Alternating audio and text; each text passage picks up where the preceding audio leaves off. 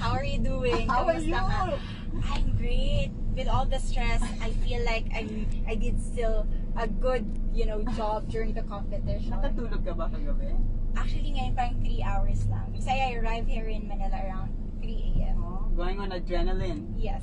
So there's so much energy pumping inside. A lot of people are asking me if you have a boyfriend. Hussein, I do have. We've been dating for 6 years now. He's my first boyfriend. Wow. Yes. I can make a man stay. Oh, wow. Ang ganda nun, ha? Yes. So you must be so proud. He is. We've been together since college. So he's very supportive, and he made me a promise not to leave him even I win the Miss Universe Philippines crown. So I have a video stating that. You have a video promising him that you're not gonna leave him if you win? Yes. He made me do that.